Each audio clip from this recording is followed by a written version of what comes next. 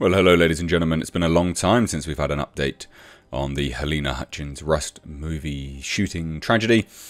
This one's quite a large update. So the estate of Halyna Hutchins is finally, and I will say finally because it's been a long time, they've finally launched their own legal proceedings. It's interesting that that took so long. I don't know why. Maybe they wanted to grieve. I don't know. Who knows? Maybe they were trying to gather evidence or see where the cookies crumbled. But they've launched their own legal proceedings, and subsequently everyone else has said, no, that's completely false. So it's interesting. Let's dive into it. Let's take a look.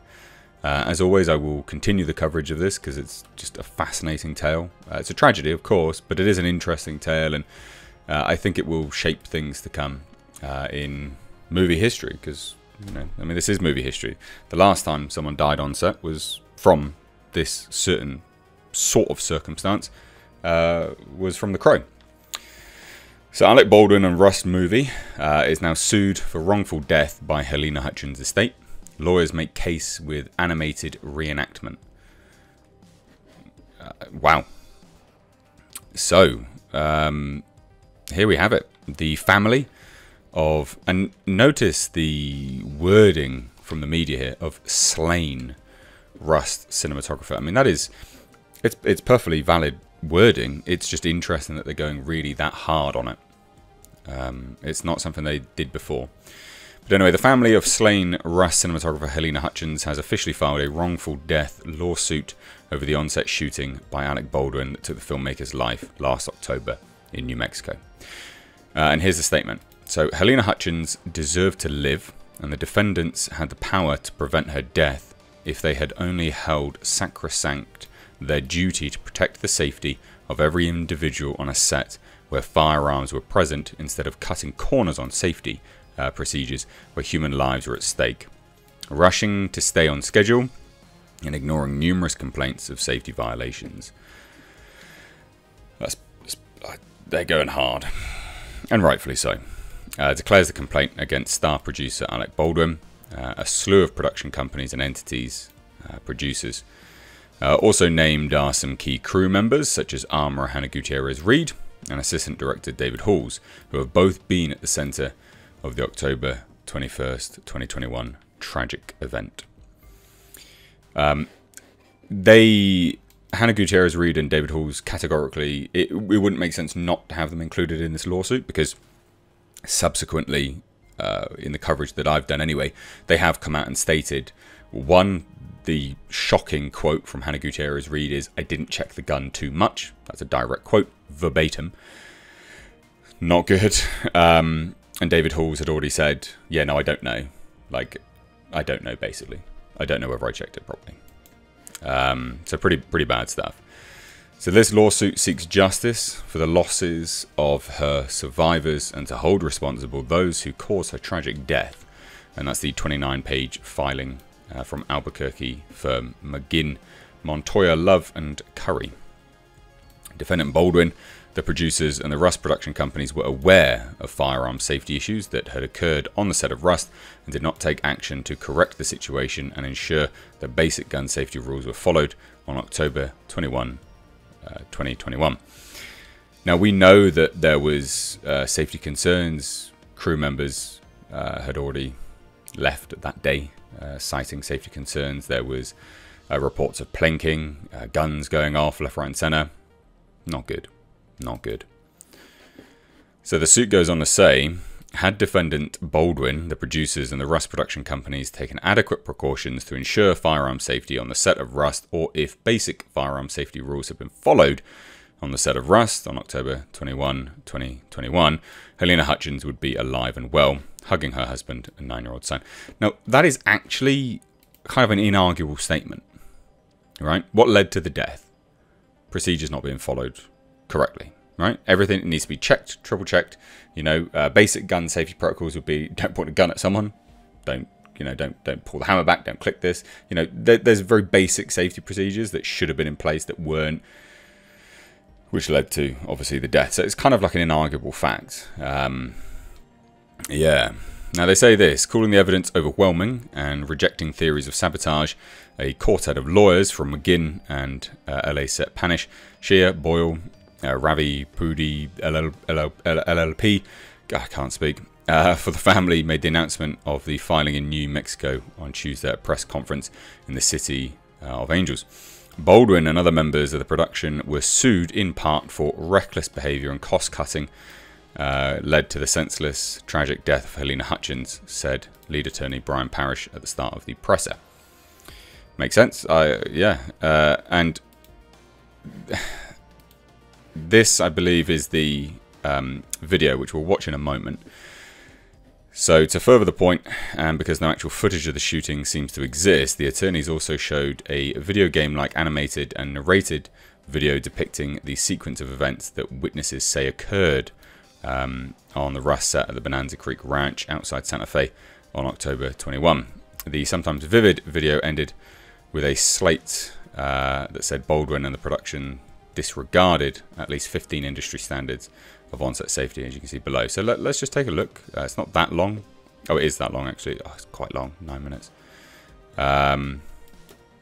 We'll just take a look at some basic things. So this is obviously Baldwin being handed the gun, puts it in, sits down. This we know. I tell you, I'm impressed that this is, you know, what they're bringing to sort of show what actually happened. And then here we of course have cinematographer went down, and then so on and so forth straight from there. It's pretty rapid the way they did that, but if you watch it back again, it's a cross draw that occurs. So it's this, he pulls it out. Now in that, it does look like he pulls the hammer back.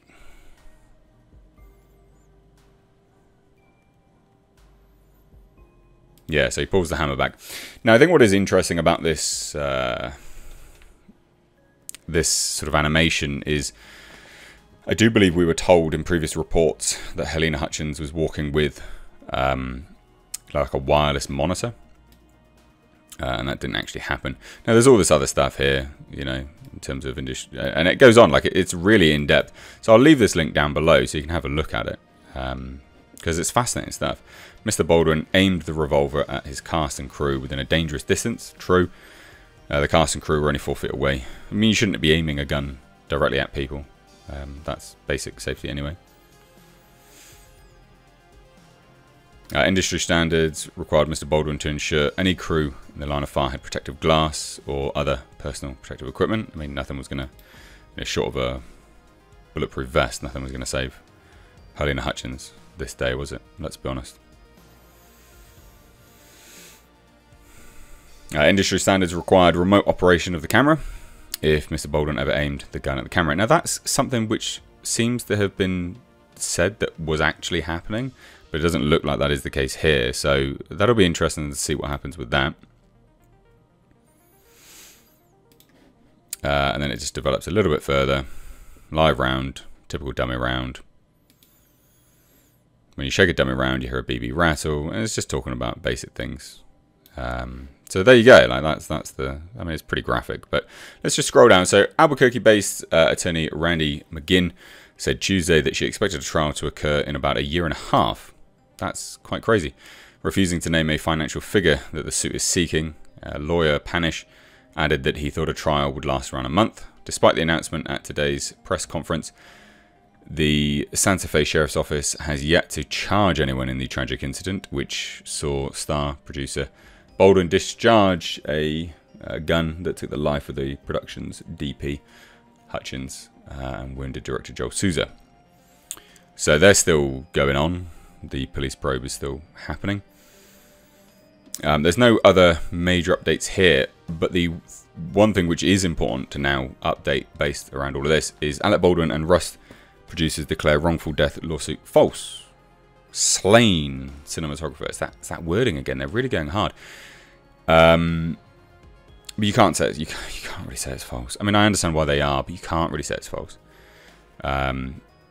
it's nothing really you can be like, oh yeah, that's completely false. I mean, but it's true. Like, in the statement, there's a lot of stuff there which makes a lot of sense, right?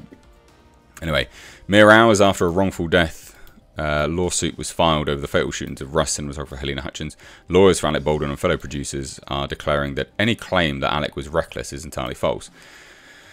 Well, what was it then? You know, there's basic safety procedures that weren't followed. That's recklessness, right? Like, how do you go about defining what recklessness is? That would meet a lot of definitions of recklessness. This morning, Hutchins' estate attorney Brian Parrish put blame on the Rust producers, right? But then this is the statement from Baldwin. This is the latest update. So everyone's hearts and thoughts remain with Halyna's family as they continue to process this unspeakable tragedy, said Baldwin and Rust attorneys Erin Dyer, Pillsbury, Winthrop, Shaw, Pittman. We continue to cooperate with the authorities to determine how live ammunition arrived on the Rust set in the first place. He, Baldwin, Halyna and the rest of the crew relied on the statement by the two professionals responsible for checking the gun, that it was a cold gun, meaning there is no possibility of a discharge, blank or otherwise. This protocol has worked on thousands of films with millions of discharges, as there has never been an incident on a set where an actual bullet harmed anyone. Well, actors should be able to rely on armourers and prop department professionals, as well as assistant directors, rather than deciding on their own when a gun is safe to use. I mean, you can say that, but that doesn't mean that you're not culpable at that point, does it? Just saying, well, they should be able to. Yeah, okay, but what if you hire the wrong people? Who's then to blame from that, you know, moving forwards there? So anyway, defendant Baldwin, the producers and the Rust production companies were aware of firearm safety issues that occurred. So this is just the statement from Parrish and things like that. So there you go. I mean, that's kind of the update. Alec Baldwin is now being completely sued, and they're denying it, which is kind of to be expected. But I'd love to hear your thoughts, so let me know down below. If you've appreciated the coverage, hit subscribe, give the video a like, and do share it. Thank you so much. Take care.